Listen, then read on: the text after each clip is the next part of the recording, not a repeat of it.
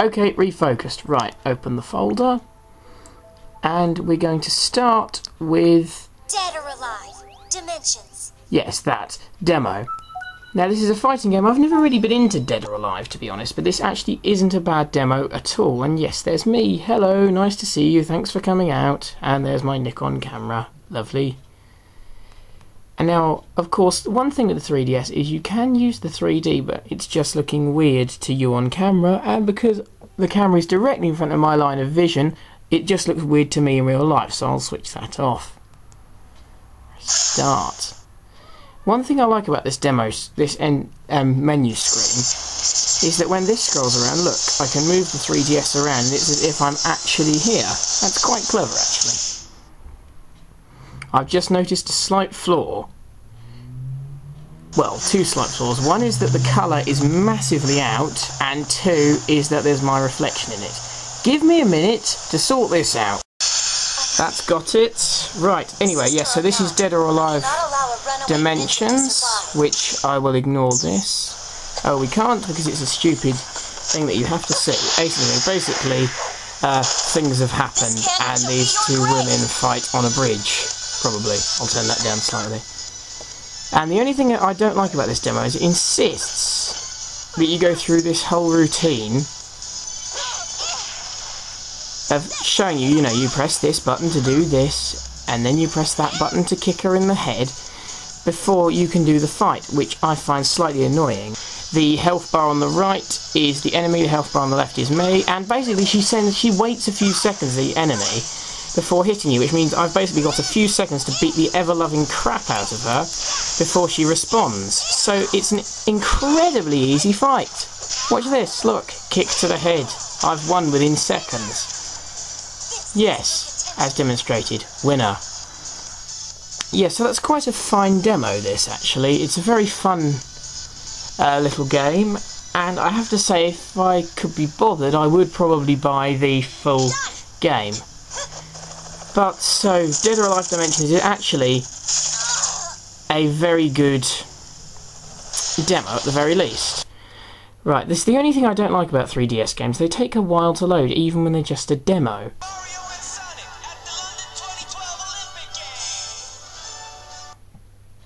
Ah.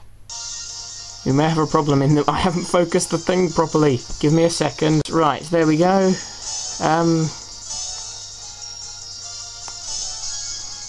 This one you don't need the stylus for. You press the R button to shoot things. Oh, I'm Wario. Very nice. The only thing I don't like about the demo to this game is that it chooses which character you play as. Anyway, I'm going to shut up now to see if I can do very well at this.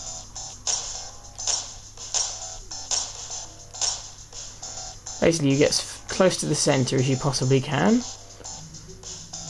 And if you're extremely good like me, you get lots of points. Oh. Not very ably demonstrated by the fact that I came second there.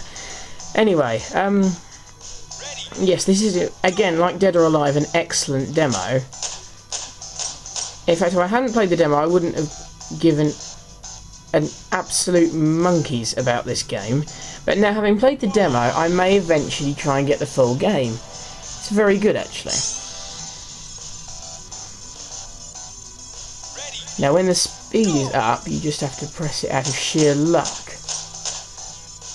Most of the time, you don't get very many points, and some of the time, you do actually not get any at all, as ably demonstrated by yours truly. By the fact, I have 70 points and everyone else has over 100. But no matter. Because now there's game 2, which is football. You basically have to aim the cursor of the way you want to kick, and the ball will fly towards you, and you need to try and get it past the goalie. So, watch this. I have to move the circle pad. This is going to go badly. Oh. Yeah, that's what happens when I try to play through the camera's delayed LCD screen. It goes wrong. I'm going to play in real life because this isn't working. Goal! Yes, baby, I scored something, or something. Yes! You see, this is why you shouldn't play games through a camera.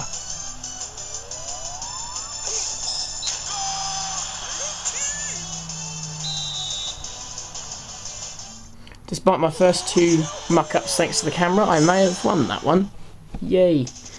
Anyway, the third challenge with this is, if I remember correctly, yes, it's trampolining. Basically, you time the button as soon as, and you move with the mighty circle pad here. And this appears to be, I believe, the one they call Silver from Sonic the Hedgehog. Sorry, I'm not very up on the recent Sonic games. And if you get a perfect, you get more points.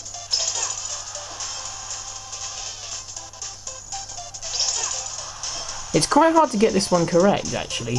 I mean, people will probably comment saying that they can get this right easily. I'm just not very good with this sort of game. Particularly when it's the sort of one that works well on the Wii, and they've just ported to the DS for the sake of porting it to the DS. But regardless, it's still pretty fun to try and time your runs excellently, like I'm failing to do right now.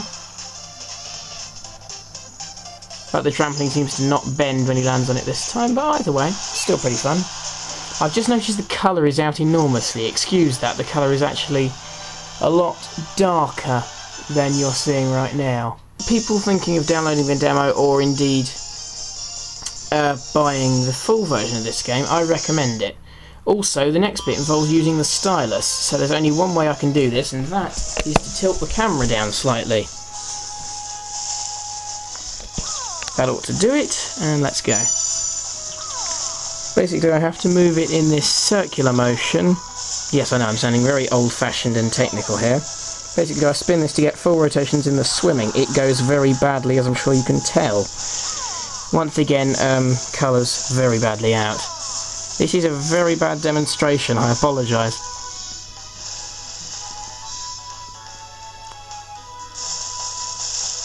I'm losing badly, come on. This isn't a very good practical demonstration, I apologise.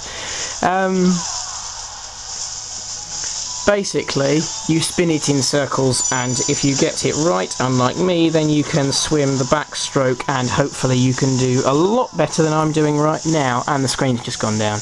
That's not really a very good score, to be completely honest with you. Anyway, no matter, because there is now the next event, which is going to be out of focus because I've adjusted the position and the camera won't focus on it. What is the next event? Final round? Yes, it's the BMXing, which is basically where you press the A button and move the thing forwards and backwards to do jumps. And it's a very difficult game, and I've never ever got anything past last. Which kind of sums up the whole thing for me, really. It's very fun, but I'm not very good at it. A bit like Mega Man. Sorry about having to move the 3DS about. You're probably not going to get the best view of this one, but it does give you an idea of how difficult it is. Oh, that's not worked. It's okay though, because we can steer.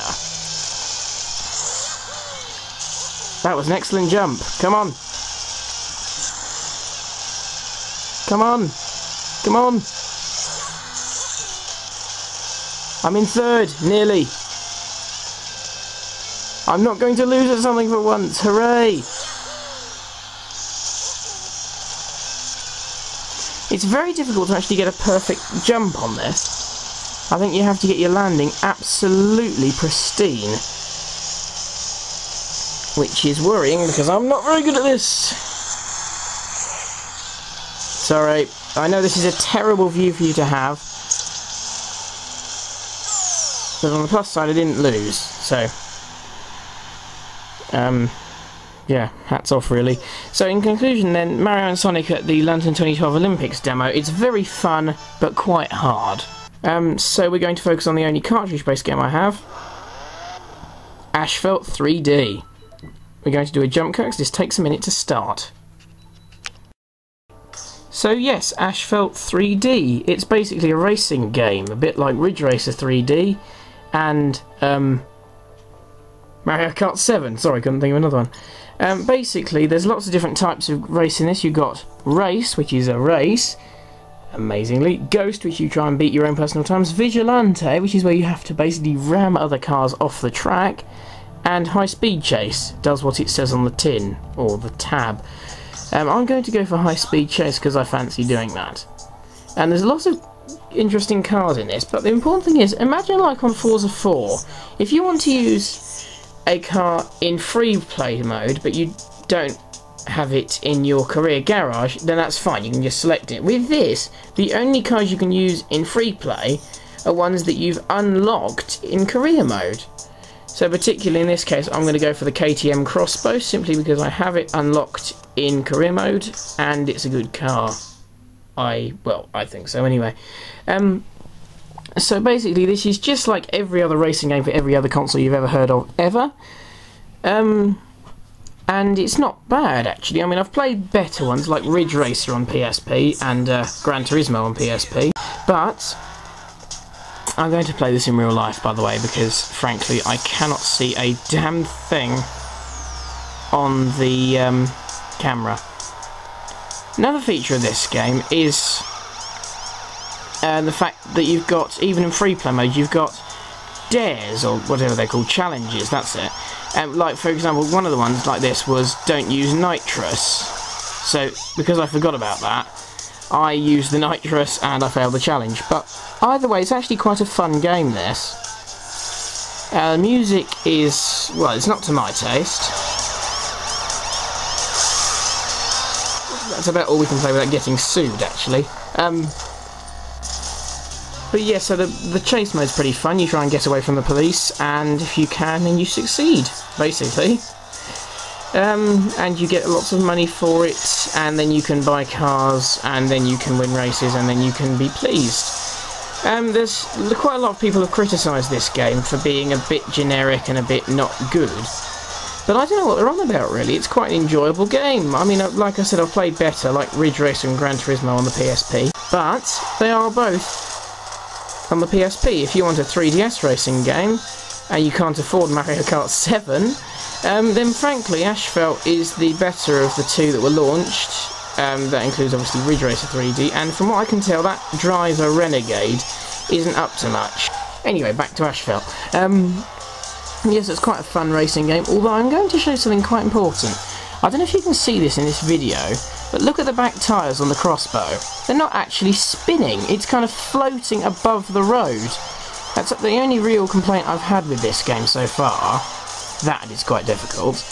But yeah, the Crossbow in particular, because you can see the wheels, it appears to be floating above the road, not driving on it. Very weird, that, but in otherwise it's a very good and enjoyable game, really.